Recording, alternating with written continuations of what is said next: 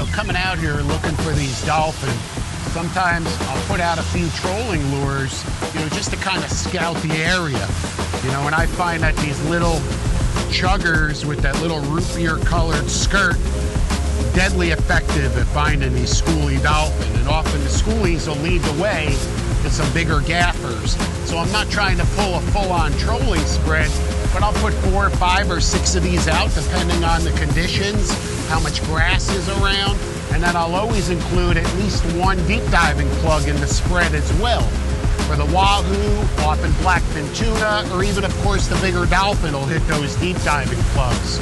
You know, so again, it's just a very simple 4 or 5 line spread just to cover some ground. You know, as I'm looking around, working my way offshore, looking for well-formed weed patches, maybe any floaters that might be on the surface, any sort of debris.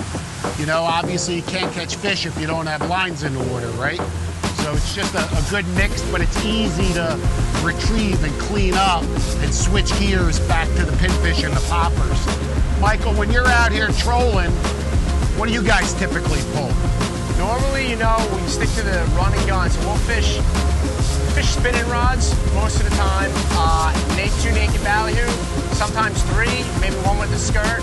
On the spinners, just putting them back there on the spinners? On 2 spinners, and so I can really maneuver, turn, and clear them really easily if I see something I want to get to. Yep. And then we can even cast those ballyhoos, kind of the thing when we see fish.